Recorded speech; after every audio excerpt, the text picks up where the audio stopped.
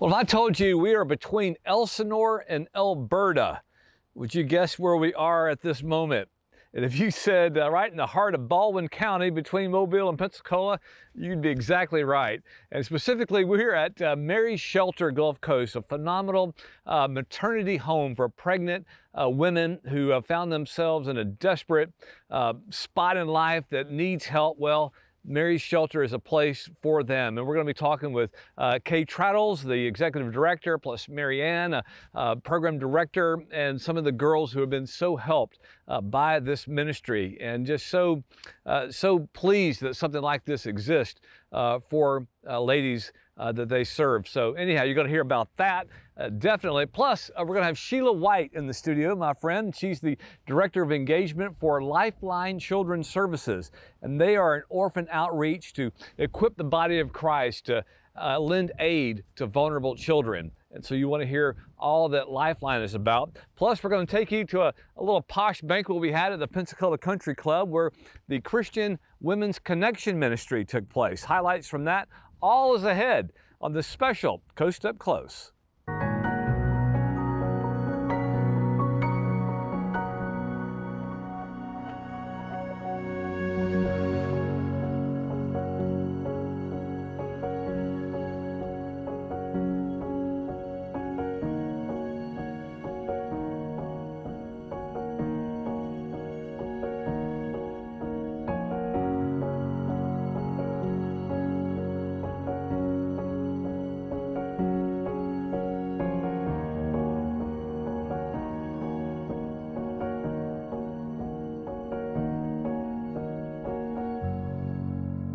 I'm so pleased to be with my new friend, the Executive Director of Mary's Shelter Gulf Coast, Kay Traddles. And Kay, you're just involved with a wonderful, needed mission in our area. Describe to our viewers, please, what Mary's Shelter is all about. Absolutely. Mary's Shelter is a home for homeless pregnant women. It is a place for them to come. They receive all of the prenatal, postnatal care. But we're more than just a home where they have their baby. We are an entire program. Our goal and the goal of our board and our mission is to change their lives, which changes the lives of their babies and changes generations to come. It was chaos. In and out of different programs and institutions. Being on the street, I was on drugs. I was in an abusive situation. There were drugs involved. I have OD'd multiple times before, and it was only a matter of time before it would happen again. I knew I had to get out of that situation. So God answered my prayers and put Mary's Shelter in my life. We only ask two questions. Are you homeless? And are you pregnant? And if the answer is yes, we go get them wherever they are, or we bring them in to us. And it's because of this that we actually have residents from all over the South. It's not just a local group of ladies that we have. It was scary walking in at first. You know, it's a big place, and you know, lots of moms and kids. The feeling when I first came in the door, I knew I was where I belonged. Everyone was very warm, and I mean, they welcomed me with open arms, and it was a different feel from anywhere I've been before. I knew I was going to be able to go somewhere with this. The case manager meets with them, and that's one of the things that we express to these young ladies is we open our home to you, we open our hearts to you, but when you get here, they have to each be willing to put in what it takes to actually go through the program and profoundly change their lives, because that's what we're trying to do. And, you know, we have an open door policy. We have residents who it's just not for them, and they come in and say, no, I can't do this. But we also have residents who say, no, I can't do this, and they go away, and 2 months later they come back and say, you know what, I'm ready now. And when they're ready, it is such a beautiful thing to see it happen.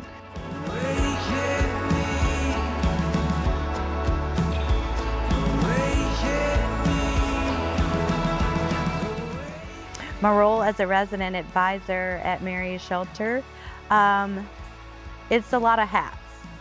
Sometimes we're, you know, big sisters. Sometimes we're aunts. Sometimes we're fill-in part-time moms for the residents themselves and for the children that their moms are having. We are mentors. We help them learn to cook. We are a little bit of everything around here to these women. We are bringing them in as part of our family and creating a family for them. I've been here going on 4 months now, and it has been truly the biggest blessing that I could have ever received. Like, God truly answered. He came through. He answered my prayers with that. And you know, I have money saved up, and I'm already looking for a vehicle, and you know, so it's been amazing. So I didn't really see a future for myself before coming here. After coming here,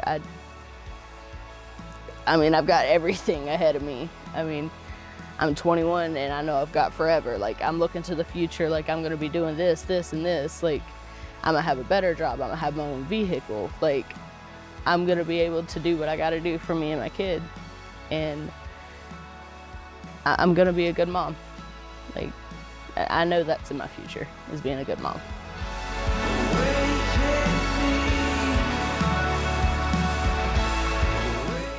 Coming in with a paper bag and so hopeless and not knowing what they're going to do and where they've been and not knowing where they're going and don't know how they're going to get, you know, make it to another day. And then 9, 10, 11, 12 months later, you see them, they've got their own vehicle and they've got a job and they've got money saved and they've got a happy child and they're happy and everything's just, they have a goal and they have a purpose and they're driven. That alone right there just makes that gives me more drive and fills me with so much to know that I helped and encouraged her and held her hand along the way.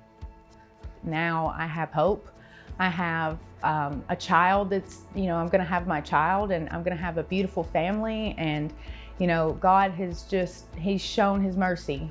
He's really shown His mercy and His kindness, His goodness, and He shines it through this place, through Miss Kay and the staff and our case manager. I mean, they took in somebody who was broken and they've showed them love and how to, you know, be a person, and you know, done some amazing work inside.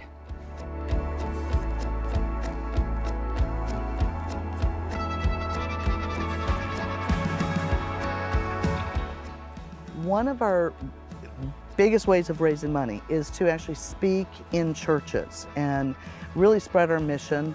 And that's multifaceted, because a lot of times when people are in trouble, they go to their local church and say, I need help. Well, I want all the local churches to know Mary's Shelter exists, number one, but also to be able to share our mission and, you know, ask the people to help us financially by speaking in the churches. Yeah. So that's the way we really raise money.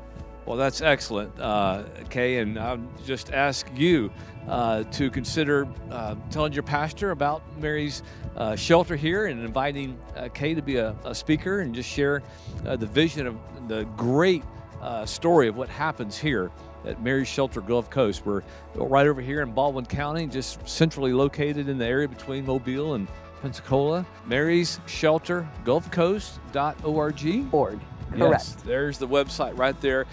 Check out, learn more about Mary's Shelter and just the wonderful mission, this faith-based organization. You know, Kay and her staff are not just, you know, saying that they're pro-life, obviously, but they are demonstrating their heart.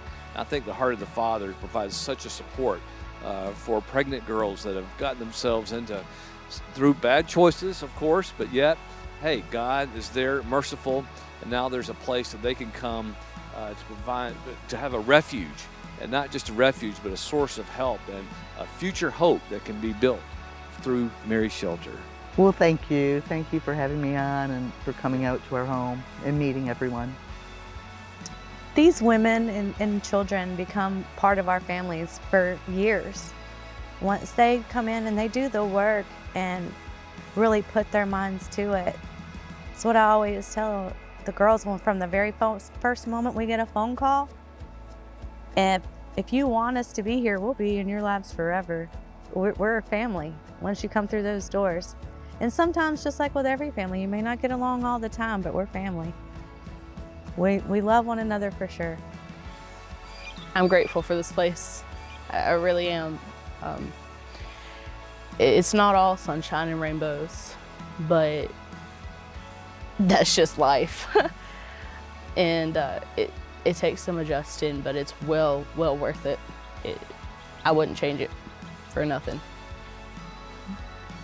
I just want to thank Mary's Shelter for opening their doors to me and changing my life and being, you know, the blessing that it has, because now I will get to have my child, and, you know, just thank you. Thank you for all that you do.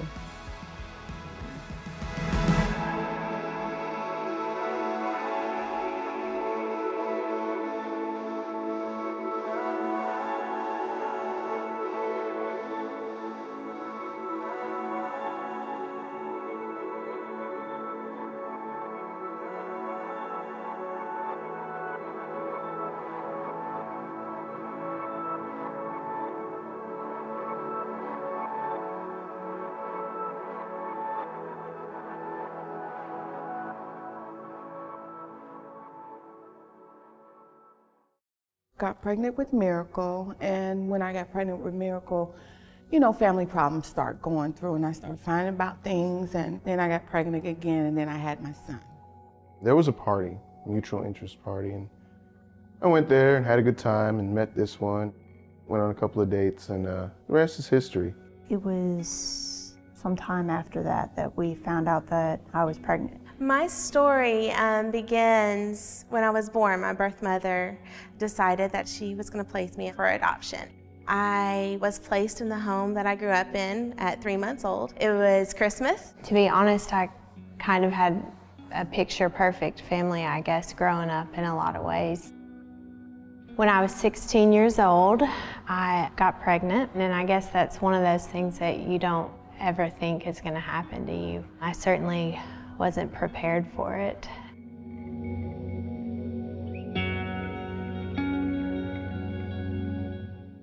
James 1:27 makes it clear that the believer is to care for the orphan child and the vulnerable child. Well, there's a wonderful Christian organization, Lifeline Children Services, that does just that. I'm so pleased to have on the set the Director of Engagement for Lifeline, my friend Sheila White. Sheila, welcome. Thank you. Yes, it's so good to have you here and talk about this wonderful mission that you're involved with. Thank you. So let's just talk about Lifeline in terms of its just basic mission. Okay. Well, Lifeline Children's Services is an orphan care ministry, and our mission is to equip the body of Christ to manifest the gospel to vulnerable children. Wow. That's an awesome mission statement. Yeah. All right, so care for the orphan child. Now, how does that practically work out? So you are supporting families that have taken in orphan children. We do, okay. But it first starts with women that are facing unplanned pregnancies. I was hardcore not wanting a kid, and I never wanted to get pregnant ever. I remember when I took that test and I saw the pregnancy, the 2 lines come up, I just fell to my knees. I just started sobbing. So we provide free pregnancy counseling to those women, and we also provide services to families that are interested in adoption, whether it be international or domestic. But we also have several ministries that are about family restoration and family preservation as well. Okay, wow. Wow. Yeah. So you're involved both in foster care and with adoption services? We are, and Wow. in many of the states that we're involved in, we actually do foster parent training, and we provide support to them through that arena. But here in the Gulf Coast, we provide training for foster parents in the form of monthly training, because they have to maintain their license. We provide that training for them monthly that they can get for free. And that's a wonderful thing about Lifeline, is that all of our resources are free. That is amazing. Yeah, that it is is. amazing. Yeah. So that is such a great mission that to provide hope for a person that's in a family that's has an unplanned pregnancy. Yes. And what an alternative they can either for orphans or adoption. Right. Yeah. That is really good. So are there different facilities in the Gulf Coast region? There are. We have 3 locations here. We have one in Mobile at, it was actually in Daphne, at 3 Circle Church in Daphne. We have one at Covenant Church in Mobile, and then we have one located here in Pensacola at First City Church. Wow, Yeah. Okay. That is so good. Now, you are the Director of Engagement. Yeah, that sounds, Yes. let's engage. Right. So what does that mean? What are you engaging? With getting the church equipped to help provide service to these vulnerable children? That's exactly right. Is that my job is to share the resources that we have at Lifeline with staff and even lay people in the community and at the churches to share with them what services we have to help them support and come alongside foster and adoptive parents in their congregation. And so, everybody can play a part in that, no matter if it's providing a meal for a foster family, prayer. It can be something that's, we call it low-hanging fruit, that they can do that way, or we can provide resources to help them be the best foster and adoptive parent that they can. We also have a parenting coach program where families, and they don't necessarily have to be in the foster care or adoption ministry. It can just be parents that are having a difficult time parenting. I mean, our kids don't come with a parenting manual, right? And so parenting can be very difficult. So parenting coaches are there for you to pick up the phone and say, hey, I've tried everything. I'm at my wit's end. What can I do now? And so that's an awesome ministry that Lifeline offers as well. Sheila, what would you say to the folks that are obviously have a heart to want to be a part of the Father's heart, which is certainly to care, for the orphans and the vulnerable? It's very clear, undeniable, that as believers that should be one of our mantles and be involved in this somehow. But would say, being an orphaned parents, that's a kind of a permanent thing, or at least many years typically. Yes. What would be a step sort of underneath that monster or that big commitment? Adoption, or what's some other levels of engagement, so to speak? Yeah, well, one of the ministries that we have that we're really excited about is Families Count. Families Count is a second chance for mamas and daddies. Really, it's twofold. It's an opportunity for moms and dads who are at risk for losing custody of their kids, or who have lost custody and are working towards reunification with their children, to hear the truth from God's Word about who they were created to be. But then it is also a vehicle for engagement for the church.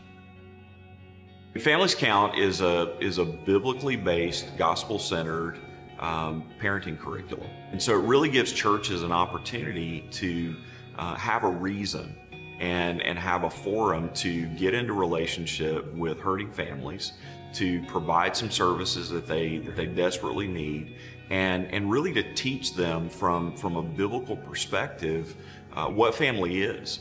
Families are being restored and redeemed, just how the Lord He loves and cares for us that way. And so so that's what Families Count is all about. Children can participate in the Families Count ministry as well. So while their parents are going through the parenting class, they can be in another room, and we have a curriculum for those children as well.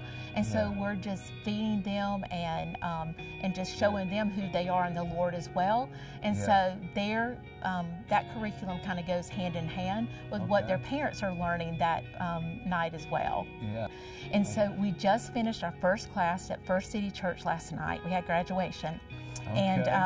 And during the 6 weeks, one of the moms was able to go and get her 8-month-old baby back from the foster care system. Wow. And so how exciting is that? And that's what it's all about. Yes. And not only, you know, does she have her child return to her, but now she has a church family that's around her, supporting her, loving her. Yes. Yeah. Yes.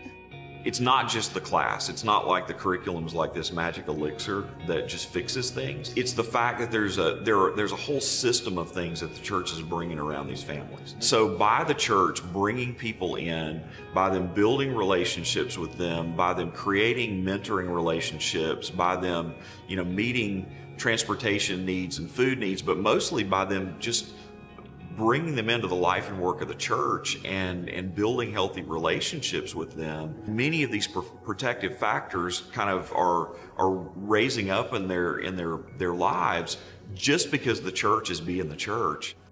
That's what it's about right there. Absolutely. That's what the church should be doing, not turning it over to the government. Right. You know, yeah. Yeah. That's great. So let's just get more churches engaged in yes, this process, absolutely. right? Yes, yeah. absolutely. So how do they just contact you, a church, you know, maybe you're on staff, or you know someone on staff at your church would say, hey, we need to be involved with what Lifeline is doing.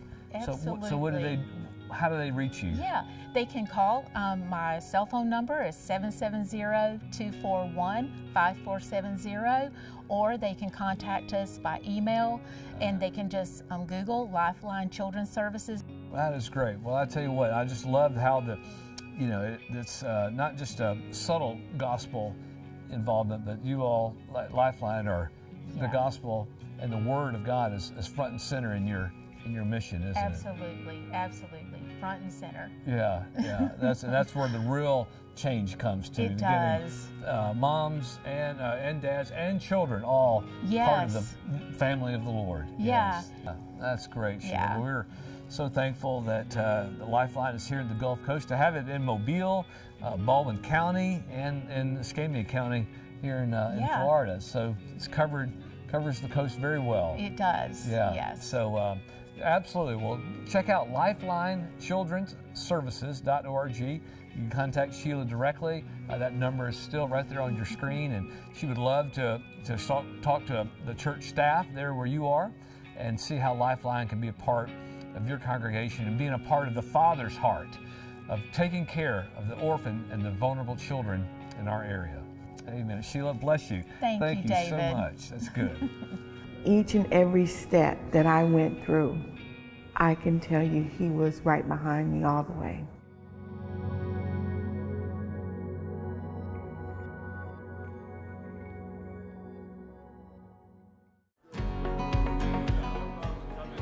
Well, we're here at the Pensacola Country Club tonight to enjoy an event for Pensacola Christian Women's Connection. And we're looking forward to having a great evening. We're going to honor our military. We have a gentleman who retired from the military who's going to speak to us, and a lot of other fun. There'll be music and there'll be good food, and we'll enjoy each other's company at the tables. I'm what's called the welcome chairman, which I get to meet all these nice people that come and get them seated with their friends or find them a new friend to sit with. So we just have a good time, have a wonderful speaker who speaks about 20 minutes to us and encourages us and talks about things in his or her life that we all can identify with, and especially how Jesus came into their life and has changed their lives. We don't talk about denominations. We don't talk about politics. We just have a good time together for about an hour or 2 hours. We're affiliated with Stonecroft, which is a worldwide organization And it's interesting, a lot of military wives know about it because they've gone to luncheons or dinners in Japan or Germany or wherever they've been stationed. Yeah. And Stonecroft has been around for over 75 years. Now, the Pensacola Christian Women's Connection has been meeting in Pensacola for well over 40 years. Oh, wow. And I got involved in Stonecroft and got into my first Bible study and got saved. And it was wonderful. And Dave wasn't quite there yet, but we kept praying for him. And then the next February, so February of 1990, we had the dinner up in New Jersey. And Dave attended that and was so touched by what the speaker had shared and the presentation of the gospel that he was saved. Being a good husband, you know, she invited me and I went. And I wasn't thinking about getting saved, but the presentation opened my eyes and it touched my heart. And I realized at that time that what is described in the Bible is true, it's God's word. And this is, I mean, I knew of God, but I didn't know him. So what it did was it opened my eyes that, well, if this is true, then I can't win. So I need to accept Jesus as my Savior. And so that started my journey. The idea is for us to invite unsaved people who are going to hear the gospel that may never come to church with us, never come to a Bible study, but they might come to the Pensacola Country Club for the program.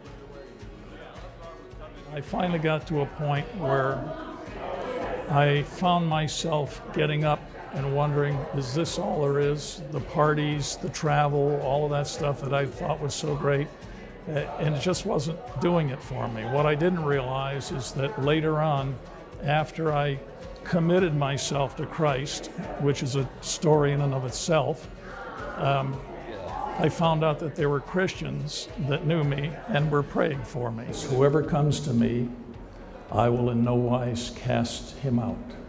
That means if you got a big track record of darkness behind you in your life, something you never really settled, where you don't have that real connection with him, he takes care of that. I don't care what you've done. If you saw the list of my sins, you'd probably look at me and say, impossible. So we have no dues, no membership fees, anything like that. You just make a reservation and come. We're providing a way for Christian women not only to have just a wonderful event to come to and hang out with their friends and all, but something that they can invite an unsaved friend knowing that that person is going to hear the gospel. Well, we're going to have to close out this great Coast Up Close program from the road less traveled here in Baldwin County. Specifically, we're at Mary's Shelter Gulf Coast, a phenomenal maternity home serving a great need to ladies that are pregnant and found themselves homeless. And so they are a great resource for them, and a 15-month minimum. You can stay even longer if needed here at Mary's Shelter. And so we definitely want to invite you to support them, certainly pray for the transformation that's happening to these girls, to these young families, and certainly for the staff. For wisdom and favor with them as well. And so Kay Treadles, you are doing a great work with all of your team. Plus Sheila White with Lifeline Children's Services. What a great mission that is as well. And so we were just having a great highlight program here on Coast Up Close.